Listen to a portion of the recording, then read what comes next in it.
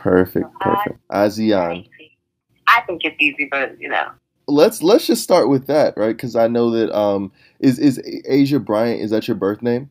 No, Asiahn is actually my birth name. Oh. I changed it to Asia because when I was 15, I was an artist as well. And I had music out, playing on the radio in the Carolinas, but no one could pronounce my name. And of course, like, social media wasn't popping then, or around really. So there was no way I could really tell every radio director all over how to say my name until I went in and did an interview.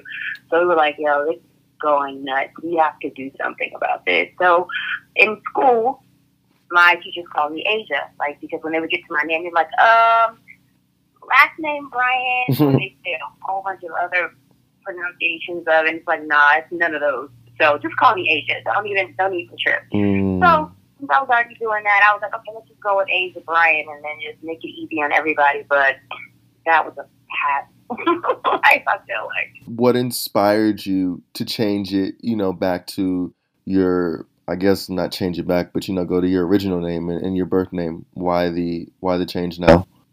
Well, when I was 15, I was under another label, and then I didn't really know who I was. I'm a child at that age, and I was just trying to figure myself out, figure out my sound. So when I came to the point of putting out my last EP, Love Train, I had gotten into the space where I knew exactly who I was, and I didn't want to hide behind the moniker of the Asia Bryant, the writer, because that's a whole other entity in itself. And I wanted people to know me as the artist and exactly who I am. So I'm like, okay, you know what?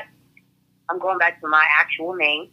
This project is a clear indication of who I am, and it's 100% me. It might as well be my 100% real name. Wow. That's why I brought Asiahn back. Wow. That's fantastic. What was the mental process for you kind of embracing that authenticity and going with your original birth name? Were there any mental changes that you kind of went through or had to go through in order to kind of present yourself to the world in this new but original light? I mean, the only thing that I had to think about is this: I have so many fans with Asia now, and people know me so much by Asia now. It's like, how do I get them to recognize me as who, Asiahn, which is my actual name. My whole family still calls me Asiahn. So, like, it was just a basis of getting my friends to start. Like, okay, y'all, listen, I know y'all been calling me Asia forever, so let's stop. Okay? Love you, mean it. But I don't want you guys to introduce me to new people who don't know me as Asia, because that's going to, like, counteract the whole situation. So first I had to start with my friends. And then I did all my social media, and then people were like, I thought you got off social media. I'm like, no, it was so crazy because when I put out Love Train, people were like, yo, have you heard this new Asiahn girl? And I'm like, you do know that. That's right? me, right? Wow. You do realize that's me. But it just gave me a fresh start as an artist, I feel like. And it gave me a fresh start to be able to create whatever I want and not be under Asia Bryant, everything that I've accomplished while using the Asia Bryant name, if that makes sense. It does make sense. That's fantastic. So since you've kind of had this new go round, and I know that you've had a long history as a writer, and like you said in the beginning, you kind of started as an artist, but since you just reappeared as an artist, can you talk to me about how that journey has been for you so far and how it's different now? It's been amazing. Actually, like when I put out Love Train, I got with Cardiac. He produced the whole thing. He produced my whole new album as well. But I met him working with Dr. Dre on the Compton album. Wow! And I was like, yo, I want to do a project, And he was like, let's do it. Like I don't do R&B, and I want to do R&B. And I'm like, well, let's go, let's do it. So I put it out solely by myself, independent. Put it up in TuneCore. Let it be distributed. I just, promote it on my Instagram and my Twitter, and then just dropped it based on my friends and the people who supported me, and just us spreading the word. And the word of mouth is what caught that project on. And it showed me that people would accept me exactly as who I am and what I sound like and what is, musically me. And for me, it was just like a confirmation, like, okay, you've been successful in music when you were younger, you've been successful as a writer, but you can still be successful as an artist. And I feel like when I was writing, the only thing I lacked was that creativity to just be myself and do my own music and be on stage. And that's really the core of where my heart is, really. So it's been amazing to be, like, accepted like this, or people really be into the music like this. And even now, people are still, like, discovering my last EP while they're getting to know NOLA, my single that I have out now. And it's been really great. Do you approach the writing process any differently for your music than you do when you're writing for others, or, you know, collabing with others? It kind of depends. Like, if I'm writing just to a track for an artist, of course, I'm not there with the artist to ask them, you know, like, what's going on in your life? Like, you know, let's just catch up. I know I'm a stranger, but, like, let's do this. So normally when I write with an artist, I'll talk to them at the beginning of the session. I take, like, maybe 30 minutes to an hour to just, like, really get to know them, know what they're going through in their life, like, what's going on. So when I write for them, I'm being as authentic as possible to what their current reality is. And I feel like when I do that, they perform the music so much better because it's their real life and it's what they're going through. Now, when I'm creating for myself, I have nothing but real life to create about and my real authentic reality. So I think that's the difference. Like, if I'm just writing to write, then I'm just being creative and just going off my head and just being creative, you know? Absolutely. Is there anything that you do while you're writing that you like, that you need to have around you, or like anything that you like you do in the studio, or any sort of like warm ups? Like, is there anything that you need to, like, that really creates the vibe for you while you're writing? I'm such a dark room writer and singer. Like, when I'm in the studio recording, or even in my house, I have a studio in my house, so I turn all the lights off.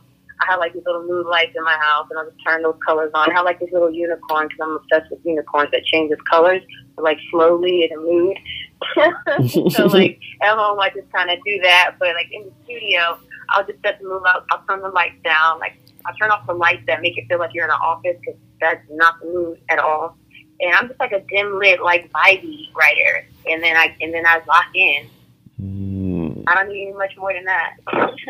Just some dim light and some dope music. Wow. So talking about the newest single, NOLA, is that the way you pronounce it? Is it NOLA? NOLA. NOLA. Okay, NOLA. Like you're saying New Orleans. Yeah. Like you're saying New Orleans, but it's not about New Orleans. And Absolutely.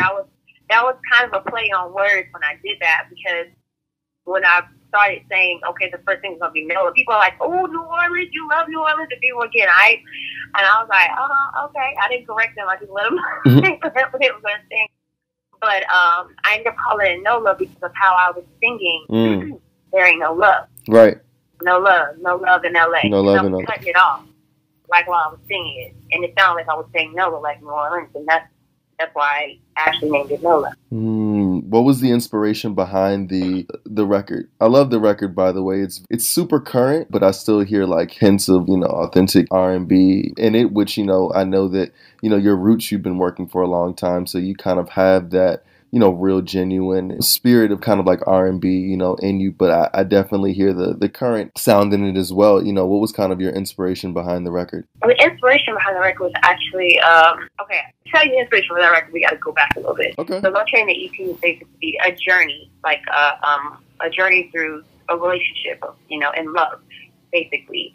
And so in the EP, we went from, you know, being out of a relationship with somebody, you're like, you know, fuck them, you know, forget them, whatever. I'd rather go be with some savages. Like, you know, you know how it gets when you break up with somebody, you're not trying to be into them, but you're not being honest with yourself and really being honest with the fact that you still love that person. At this point, anger and pain is what covers that up.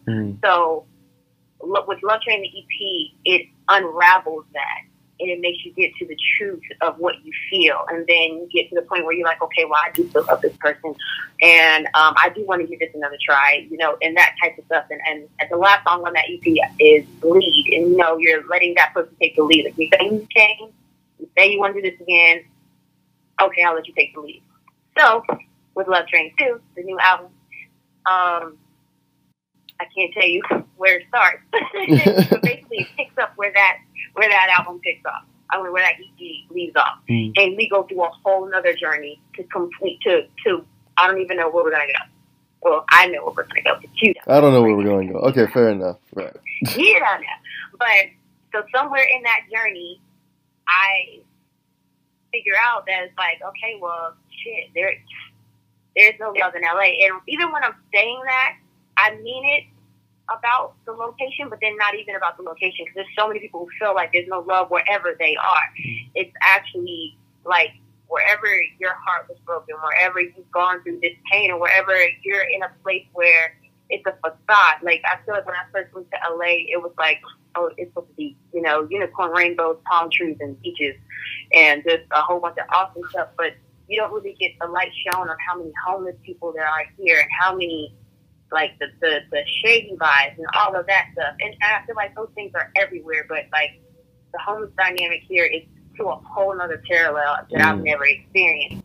And so I wanted to take, you know, my art and be able to showcase how, you know, there's a lot of rigid, broken people here in LA. It's like literally the city of Los Angeles. And then you have, you know, which is why in the video I show the homeless people, and I show so many different things that people don't actually see about LA. And then I'm actually talking about being heartbroken and not being able to find a genuine person, because there's a lot of actors here. There's a lot of actors everywhere who will, you know, portray to be one person, but then end up being a completely different person. And that's, I feel like, is the, like, what NOLA encompasses. Like, that's where it comes from. How have you navigated that, having been in this industry for such a long time? And when did you move out to LA? I've been in LA about 4.5 years. How have I navigated that? Well, to be honest, I'm a very energy driven. Like, I go off of energy, and I'm very unapologetic about my peace of mind and my space and the energy that I allow into it. So I think the way that I stayed away from it, well, I definitely stay away from it now, is that I feel like I have such a repellent around me against BS and people with bad energy that I don't even get them anymore. It's crazy, but it's only because I feel like I manifest those things, and I really pay attention to when someone is giving off the wrong vibe. Like, I won't work with certain people if you have bad energy, because it's that serious to me. And that's how I've been able to navigate and then still be successful, because there's still a lot of great people in LA. There are still a lot of great people in the music industry, but there's also a lot of bad. And, you know, it's like the pros and cons, and you just have to really stand firm in what your beliefs are, and that's the way you do it, I feel like. Well, at least for me, I can't say for anybody else. Right. And has that been, like, it seems like it's been working for you, or it's been helpful for you in kind of preserving that level of keeping you in a good, you know, mental headspace and, you know, preserving your sanity. Has that worked out for you? Yeah. Okay. It's worked perfectly. I feel like it's amazing what changing your mind will do. Like, I know that when before Love Train, before when I was just writing all the time, I feel like I was somewhat of a different person. And it took a heartbreak for me to find who I really was and really get into energies and really figure out what that meant. It did keep me sane. It keeps me very sane. It keeps me very grounded, because I'm aware that anything that happens in my life is based off of my choices and the energies and the things that I allow. So when you know that, you can't do anything but hold yourself accountable. You know what I mean? And then check yourself at all points and make sure that you're not the one making something negative happen around you. And it really works. Wow. We really got deep now. Yeah, no, I love it though, and it's important because I feel like a lot of the conversations, especially when you have, like, to me, writers and the producers are so important when it comes to, you know, what we hear, whether it's on TV or YouTube, on the radio and that sort of thing. But we never hear, like, behind the story and, like, just like their own thought process. And so, you know, we're privileged to be able to talk to you because you're not only an artist, but you're a writer yourself. So it's like double, you know, what's really kind of going behind, you know, how you preserve your mental sanity on a daily basis. And the last thing kind of, you know, on this topic, because, you know, in America right now, we're talking about mental health so much and how it's really affecting, you know, people.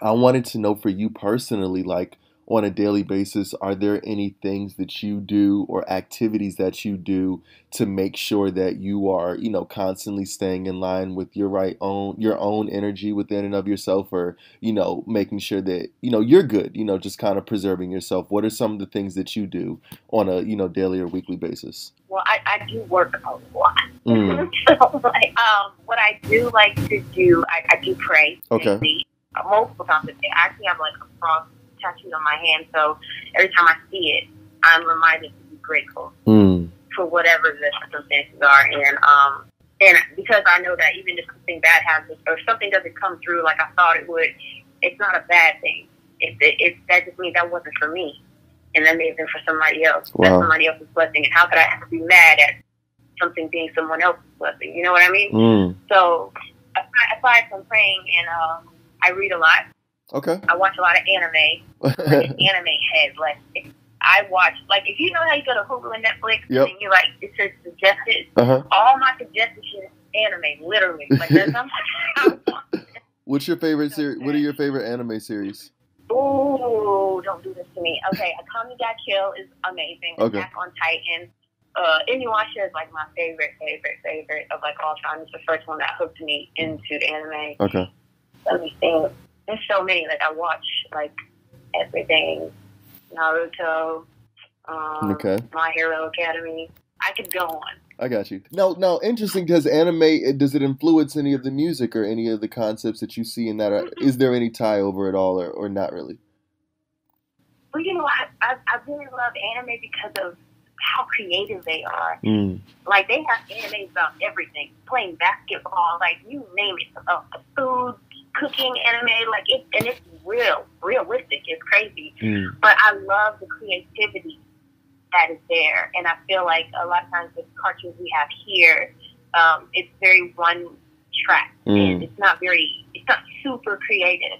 And I like to say, like, on the brim of creativity, like all the way on the edge, just so I can go as far as I want, or I can dial it back as I need to.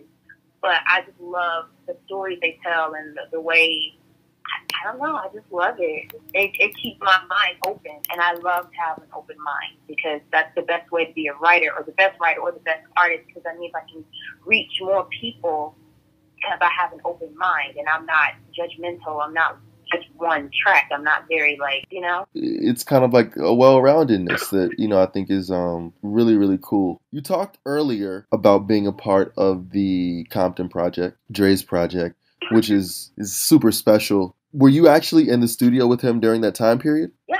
The first song that I did, he did so many songs for that project. I mean, when you work with Dre, you got to know it's going to be a lot of songs. Because he wants the best of the best of the best, and I learned a lot from him for sure. But the very first song I did with him was Just Another Day, featuring The Game, in the studio that night. And it was crazy because The Game and him hadn't been speaking. So at this point, he was letting him come in and talk to him for the first time, and he was like, and Game wanted to play some of his new music for him. So I was like, yo, should I leave? And he was like, no, stay. Everybody stay. Okay. Like, I was nervous. I was like, man, I don't know what's about to happen. Right. But I'm here. He came in, he played this song, he played his songs, and then they chopped it up, and then it became back to that whole love feeling, which I love about Drake. Very peaceful and all about that love. So and then he was like, you know what? I want to play something. So Drake played it, and Game was like bobbing his head or whatever. He was like, yo, we got way too many talented motherfuckers in this room right now to not make it hit. Literally what he said. And Drake pointed at all of us. And he was like, all right, shit, I'm about to sit on it now. And then I literally had a hook, like, within less than 5 minutes. Wow. Of them doing that whole thing. Like, I wrote the hook, and Game was writing, and then Game did his verse. And it just so happens that what I was saying in the hook matched what he was saying in the verse. And I hadn't heard his verse. That's magical. So it was like a whole magical moment. Like, how did this even happen? How do we even end up on the same subject? And it's just like a testament to how the universe works. So Game put his stuff down. Excuse me. Gang played his stuff, and I was like, yo, I got a hook. Dre was like, play it. I was like, okay. And I played it, and Just Another Day became an actual situation. It's actually the only song off the Compton album that made it into the Straight Outta Compton movie. Wow. Absolutely. So it was crazy. Is there anything that you took from your experiences working with Dre that you apply to now, your own music? Of course. Just being 100% authentically you and making sure the message that you're trying to send in your music is of you. And, just being a perfectionist. And then even while being a perfectionist, knowing that there's something magical about rawness and not being perfect in music. Sometimes, like a lot of auto-tune that people put on all of their stuff, they sound so perfect, but I feel like sometimes that takes away the emotion. Wow. Sometimes you want to hear that little cry in somebody's voice. Sometimes you want to hear them fall off the note and into another one. You know what I mean? Like, sometimes certain things that you use can mess that up. Right. So I applied that a lot when I make my music, especially for me. Uh-huh. When I'm doing demos, okay, turn the auto-tune on. Let me just do this real quick and play this and send this off. But if I'm doing my own music, I'm going to be 100% authentic. Wow. Whatever that looks like. I love that. Final few questions for you, and I really thank you so much for taking out the time to, just be so open and candid with me today about everything. What's something that you know now that you didn't know at the beginning of your career? Who I was. When I first started music, like I said, I was 15. I didn't know what I wanted to do. I was doing pop. I was doing pop. I was doing all types of stuff, and I was with a label, and they kind of were trying to morph me into something that I wasn't, and that's no shade against them at all. They were just trying to find my sound as well, and when you're dealing with a child, how are you supposed to find out what their sound is supposed to be if they don't even know who they are?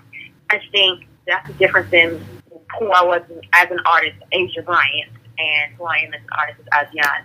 It even shows in the name. Asia is a made-up name, so that was made up stuff. That was a contrived artist. That was a built artist. You know what I mean? But now I'm just me, and I'm very unapologetic about it. Like, take me as who I am. If you like my music, cool. If you don't, cool. I appreciate you listening anyway. Wow. But this is me, and this is what I have to give to the world and to the universe. And I feel like through things that I've been through, in the way I'm able to portray that in my music, I help myself heal, and I'm helping other people heal as well. And I feel like we need a lot of love and healing in the world. So that's always my goal when I'm making something. My goal in music that I make is to make you feel whatever that is. I don't like to make mundane music that doesn't make you feel anything. I want to make you think, like, oh my God, I've been through this, or I'm going through this, or dang, I remember when I felt this way, or I'm like, dang, I didn't even know I felt this way. I can't tell you how many times I get DMs and messages from people like, yo, I didn't even know I still had these feelings, or I didn't even know, like, people write me all the time, like, you got me through a breakup, or, this one girl wrote me, and she was like, yo, me and my ex had broke up for like 3 years, and then I realized that I still was in love with him, and we're getting married, and your music brought me to this place where I was able to accept how I felt and really give it another chance. And I was just like, man, this is amazing. This is what I do it for. Like, it ain't really for any of the other stuff. It's just for that. Because I just want everybody to be happy and have love in their life, whatever that looks like. Yeah, that's my ultimate goal with my music in general. It's fantastic that that's your intention for it, and it definitely shines through, knowing that that's the reason why you do it. What are your upcoming goals, or what you're working on? What's kind of in the near future for you that you're excited about, and what's kind of keeping you amped up every day? I'm amped up about dropping my album, my very first album ever. I've dropped EPs, but I've never dropped an album, and it's so fitting that this album is coming out, when I'm in a space where I know exactly what I'm in. I'm very happy. I'm at peace. I'm just creatively flourishing. Like, this is perfect. So I'm really excited for Love Train to come out. I have a single like you that's actually dropping. Can I say the date yet? I don't know if I can say the date yet. Okay. But it's coming soon. Coming soon. Coming soon. Okay. Like in the next 2 weeks. Okay. The next single's coming, and it's a vibe. It's such a vibe. It's Wow. such that R&B, make you feel good, make you want to dance. Like, it's so good. So I'm really excited. Those are the things I have coming up. Is my single, my album, touring, and I'm really excited about that because I love being on stage. It's like my favorite place. Is it? Performing's your favorite part? I'm like a whole other person on stage. What is it about the stage that that has made it your favorite part of this whole game? It's weird because I'm talking about authenticity when I'm creating music, but when I feel like when you're on stage, you almost become like an actor. Well, for me, because I have to transport myself back into a time where I felt that way. So when I'm delivering the song to the audience, they can feel how I felt in that moment. You know what I mean? And I feel like there's just something so special about it, and there's something so special about it when I'm singing and everybody's singing my words back at me. That's crazy. Yeah. It's like intense. It's like there's just something so magical about being in front of people, being able to reach out and touch them.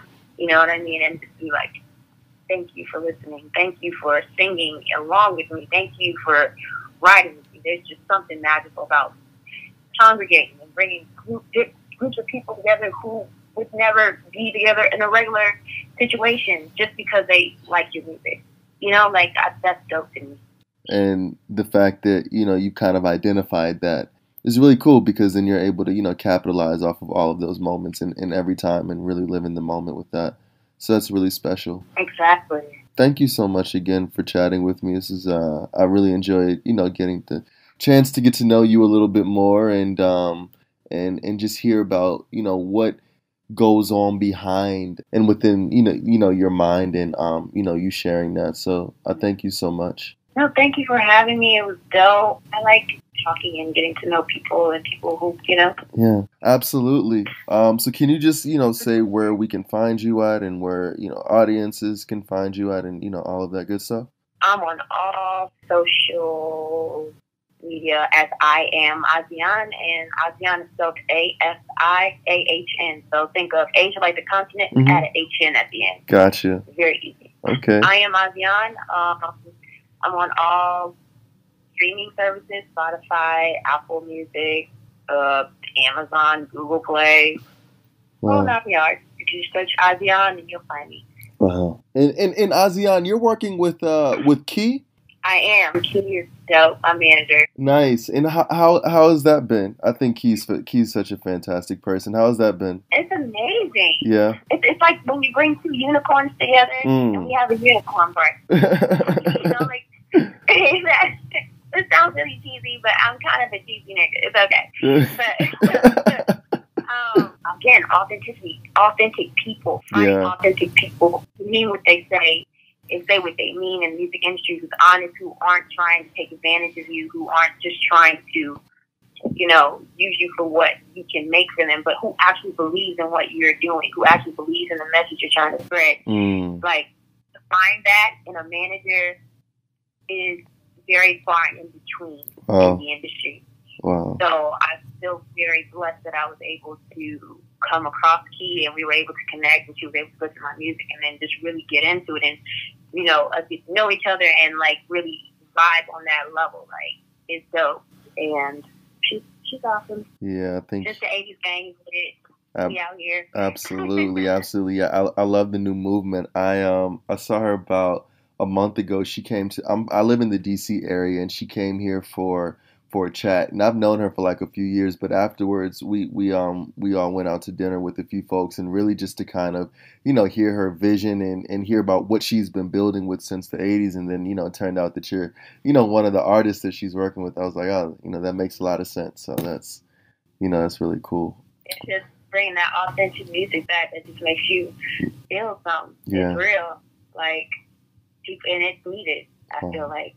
Absolutely, absolutely, and we look forward to you being one of the people in the forefront for that, and definitely looking out for the the new single and and the new project. You said Love Train 2? Love Train 2, and the next single is called Like You. Like You, very good, very good.